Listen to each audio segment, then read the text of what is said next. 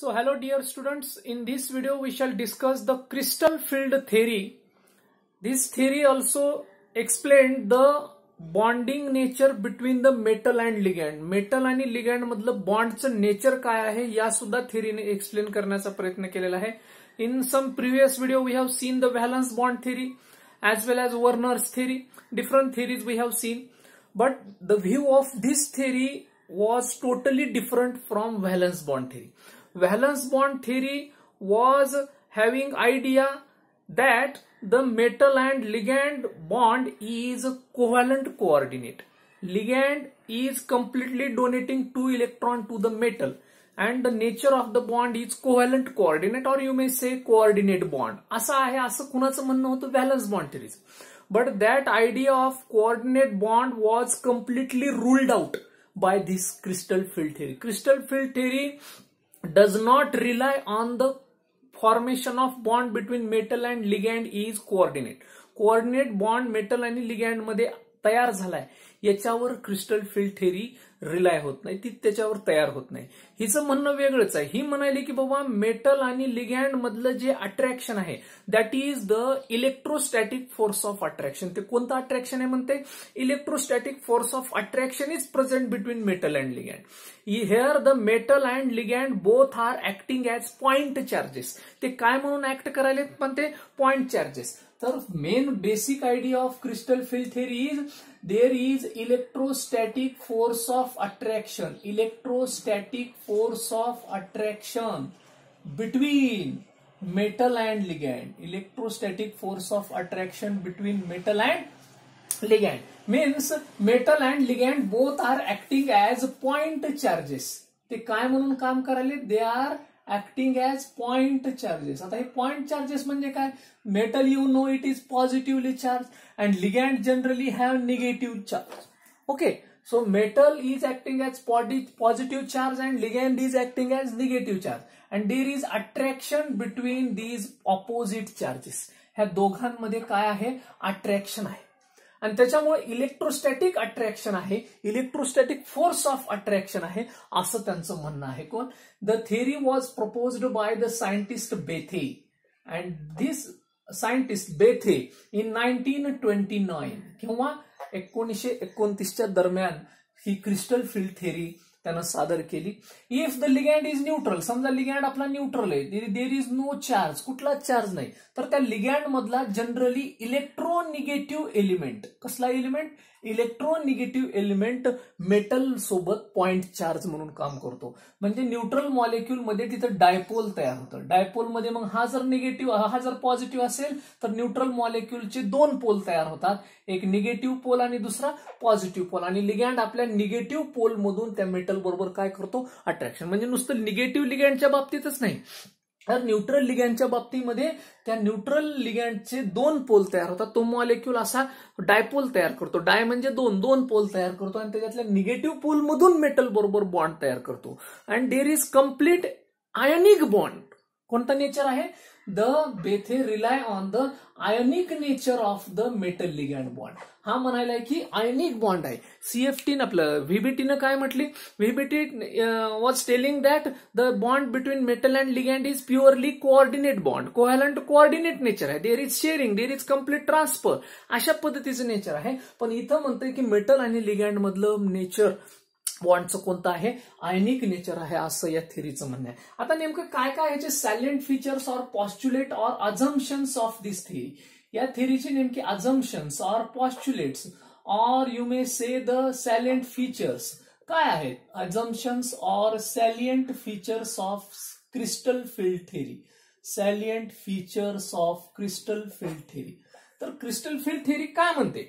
The crystal field theory says that the central metal is surrounded by number of लिगँड्स. Central metal is surrounded by number of लिगँड्स. हा त्याचा पहिला point आहे अझम्पशन्स. कुठल्याही coordination compound मध्ये central metal कोण surround झालेला आहे? नंबर ऑफ लिगँड्सनं सराउंड झालेला आहे. नाव there is electrostatic force of attraction between metal and ligand. Metal आणि लिगँड मधला अट्रॅक्शन कोणता आहे?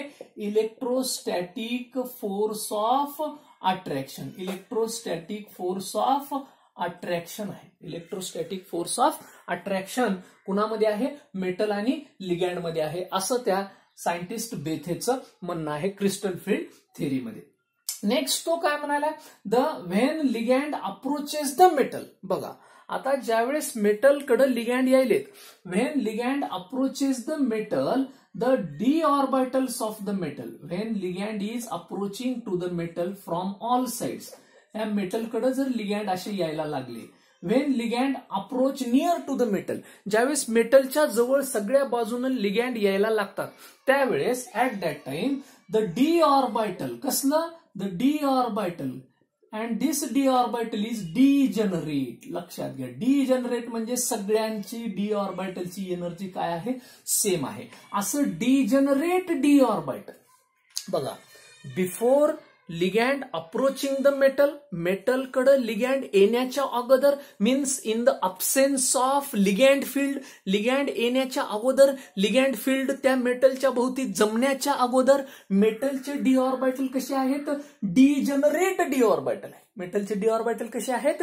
डिजनरेट डी ऑर्बिटल आहेत. And such degenerate D orbital when ligand approaches to the metal, ज्यावेळेस लिगँड मेटलच्या जवळ यायला लागतात ते आता डी ऑर्बिटल कसे असतात आपण दाखवतो. The D orbitals R shown by 5 boxes, such 5 boxes. Okay, and this is the degenerate D orbital.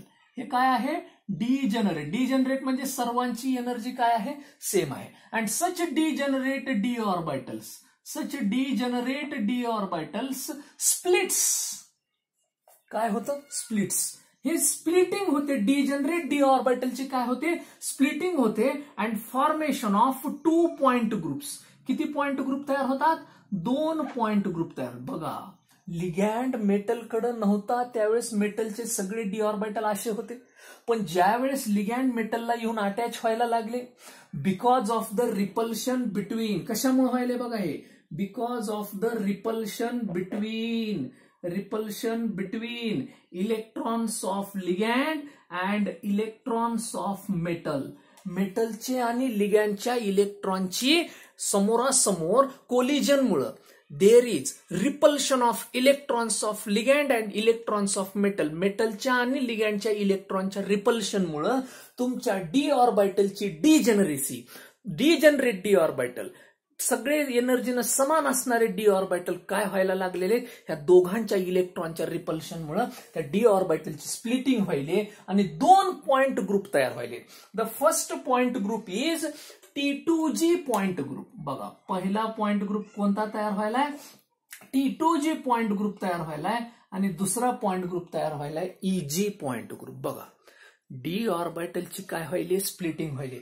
Total D orbital कोणते कोणते आहेत? One is DXY, DYZ, DXZ, DX² minus Y² or DX2 minus Y2 and DZ2. These 5 d orbitals we have. आपल्याला हे 5 d orbital. या 5 d orbital मधले first 3 orbitals DXY, DYZ and DXZ. These 3 orbitals are called T2G orbitals. यांना कसले orbitals म्हटलं जातं लेकरांनो? T2G orbitals. And these 2 orbitals are called EG orbitals. These 2 orbitals are called EG orbitals. T2G orbitals and EG. The T2G orbitals are planar orbitals. लक्षात ठेवा, plain, कारण प्लेनच्या मध्ये हे ऍक्सिस वर येत नाहीत. T2G ऑर्बिटल कुठे येतात?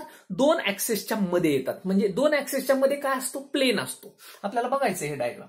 तर प्लेनार ऑर्बिटल आहेत. And EG orbitals R axial orbitals. हे मात्र कसे ऑर्बिटल आहेत? Axial orbital. ते ऍक्सिस वरती असतात. म्हणून असे 2 ग्रुप होतात. आणि तुमचं डी ऑर्बिटल लिगँड मेटलकडे येत असताना हे डी ऑर्बिटलच्या इलेक्ट्रॉनचं लिगँडच्या इलेक्ट्रॉन बरोबर भांडण झाल्यामुळे, रिपल्शन झाल्यामुळे, क्वायरलिंगमुळे मेटलचे डी ऑर्बिटल स्प्लिट होतात 2 पॉइंट ग्रुपमध्ये. ते 2 पॉइंट ग्रुप आहेत T2G आणि दिस is the hurt of CFT. हे CFTचं हर्ट आहे. हे खरं सगळ्यात मेन आयडिया CFTचा काय आहे तर हे D ऑर्बिटलची splitting कुणामुळे? Because of the formation of ligand field. आता लक्षात घ्या, द सेंट्रल मेटलच्या भोवती जर सिमेट्रिकल लिगँड फील्ड झाली, समजा हे मेटल आहे आणि ह्या मेटलच्या भोवती असे लिगँड आले आणि सगळे लिगँड सिमेट्रिकली जर अटॅच झाले मेटलला, तर तुमच्या डी ऑर्बिटलची स्प्लिटिंग होत नाही. In the symmetrical ligand field D orbital does not split. But in the unsymmetrical ligand field येणारे लिगँड कशाही पद्धतीनं जर अनसिमेट्रिकल मेटलला येऊन अटॅच होत असतील, सो रिपल्शन बिकम्स लार्जर आणि तुमचं डी ऑर्बिटल काय व्हायला लागतं? स्प्लिट व्हायला लागतं. आणि त्या डी ऑर्बिटलची स्प्लिटिंग होऊन आपल्याकडे 2 लेवल मिळतात.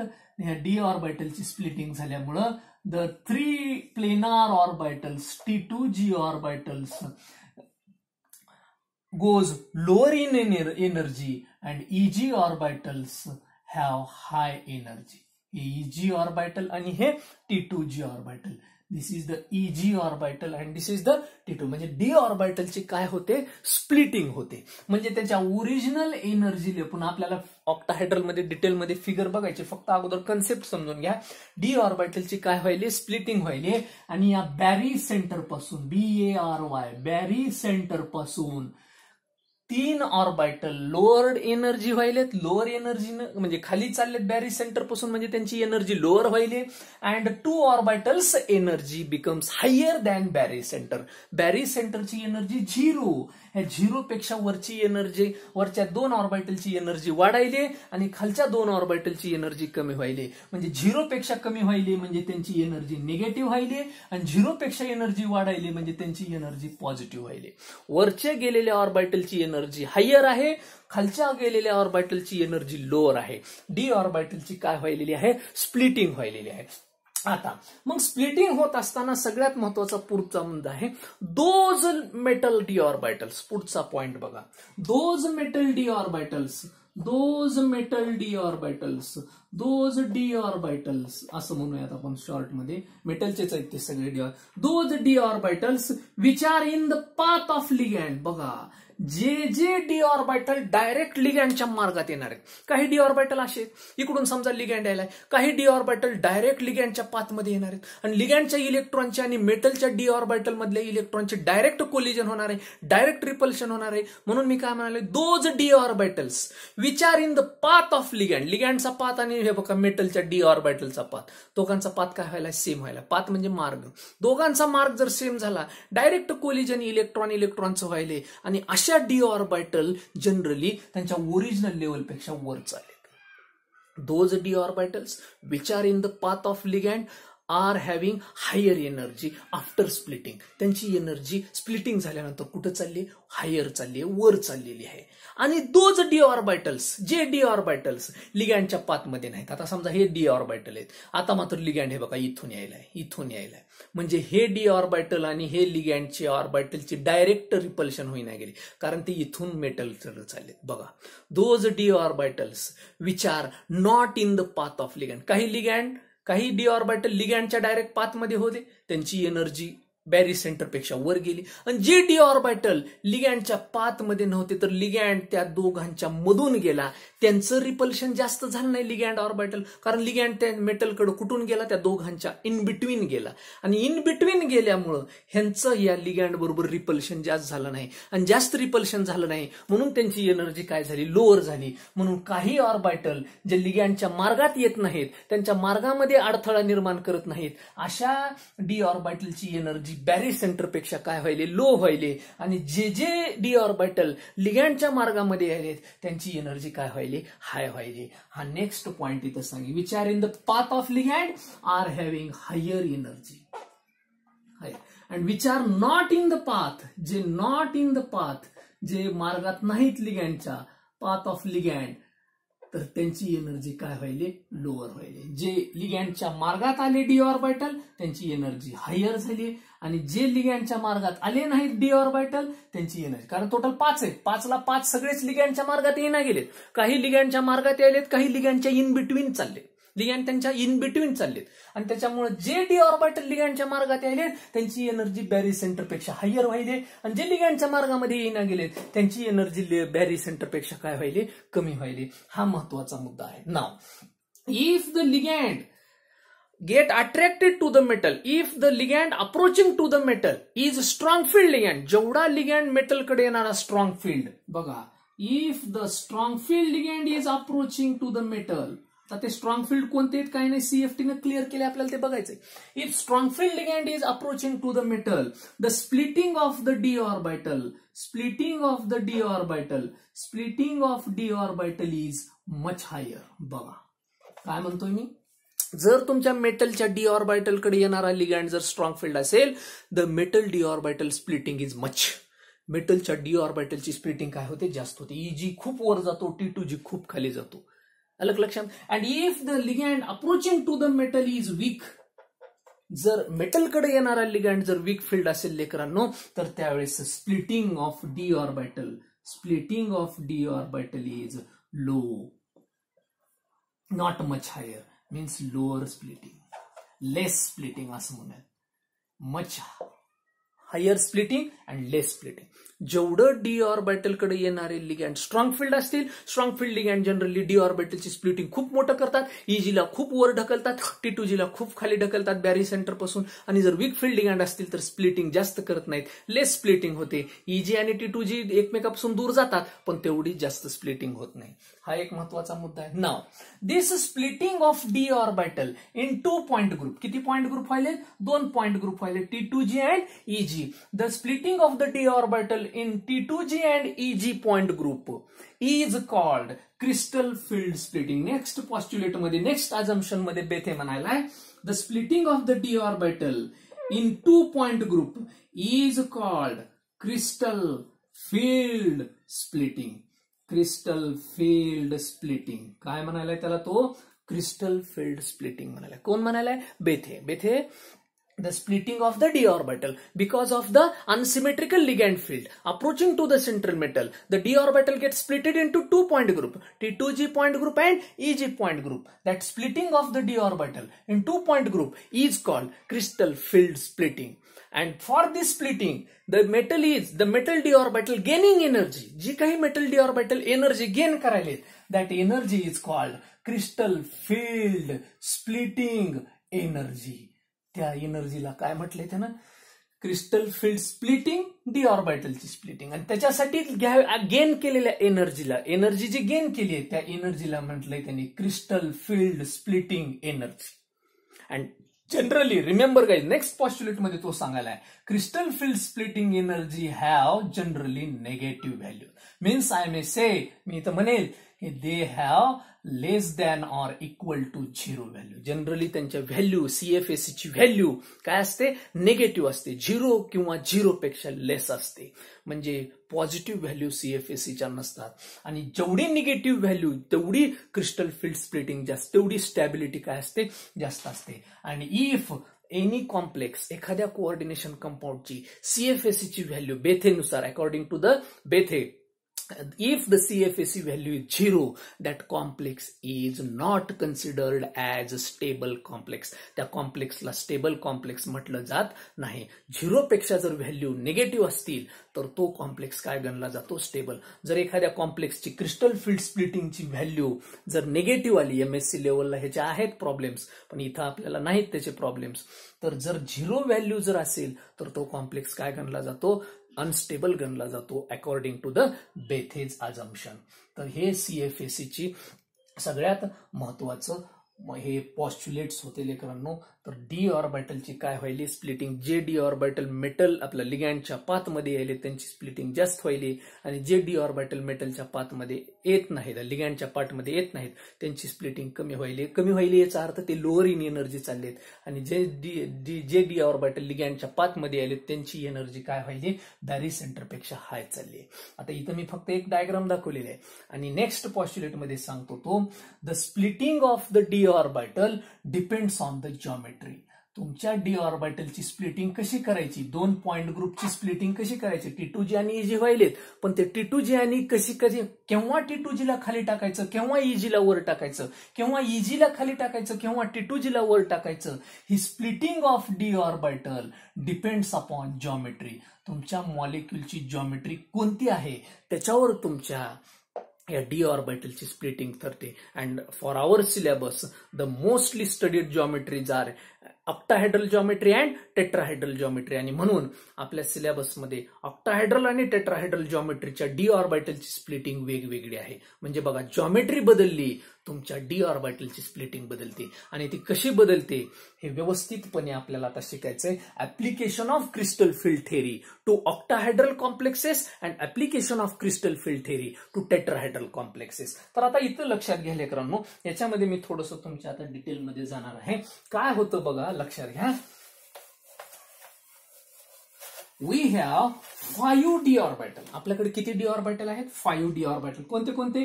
dxy, dy z, dxz, dx2 minus y or dx square minus y square and dz square. Okay, these 5 d.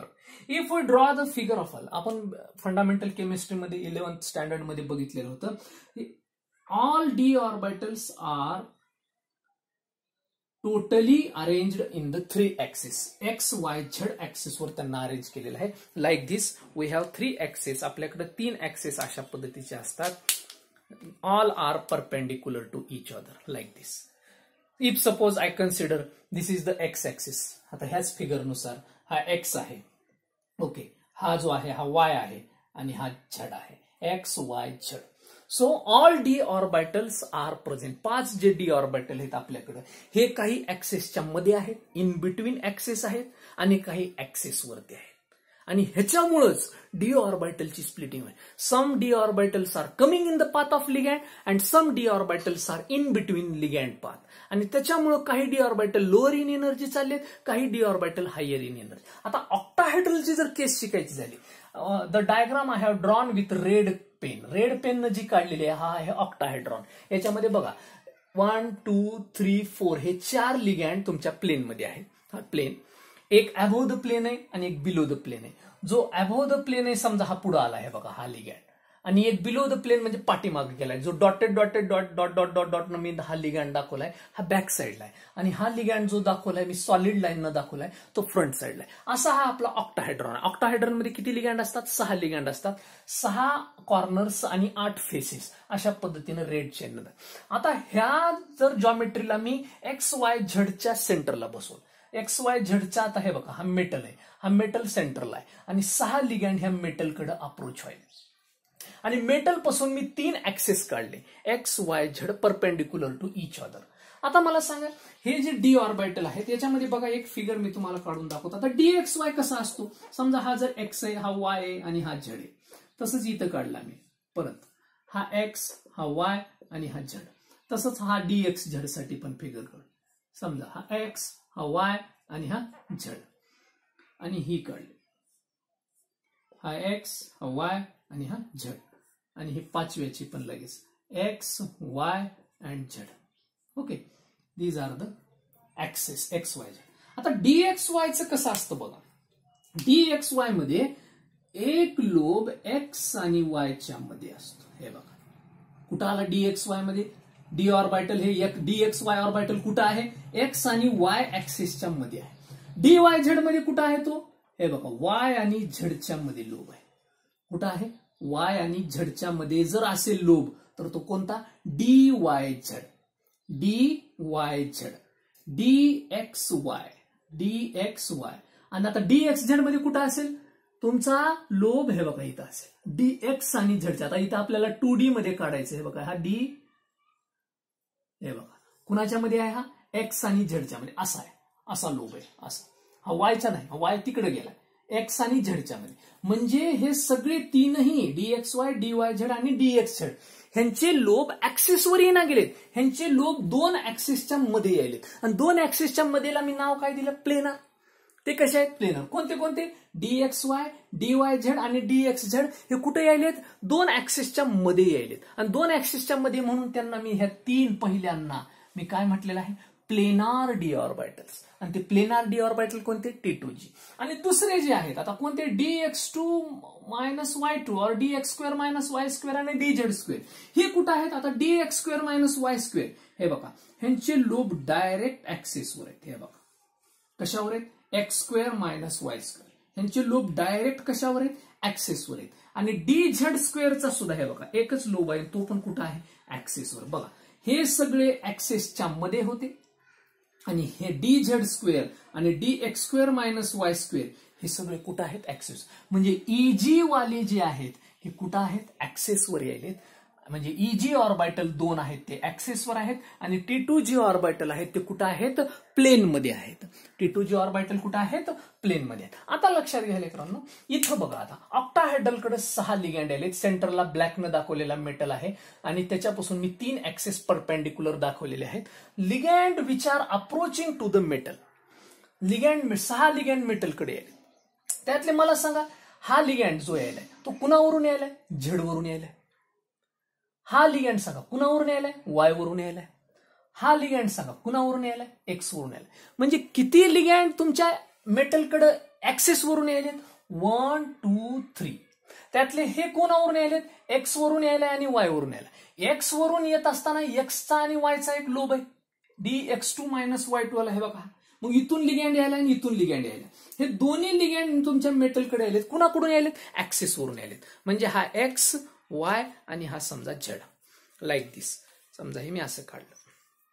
Okay, some ligand हा बघा हा एक्स आहे, हा वाय आहे आणि हा झेड आहे असं धरूयात आपण, बरोबर आहे.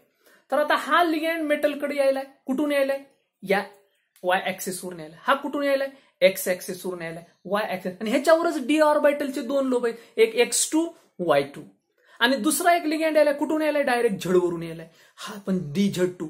म्हणजे कोणते लोब लिगँडच्या मार्गामध्ये यायलेत, EG वाले lobe. The EG lobes axial orbitals, हे EG ऑर्बिटलचे लोब लिगँडच्या कशामध्ये यायलेत, they are coming in the path of ligand.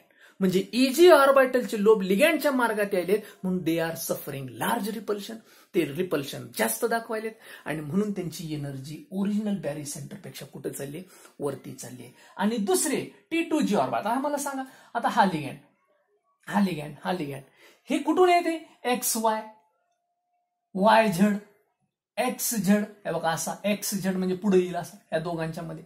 म्हणजे बाकीचे लोब म्हणजे कोणते, DXY, DYZ आणि DXZ, they are not in direct in the path of ligand. ते लिगँडच्या direct path मध्ये नाहीत, ते त्या लिगँडच्या मधून चालले. हे बघा इथनं हे असे DXY, DYZ, DXZ या टाइप मध्ये.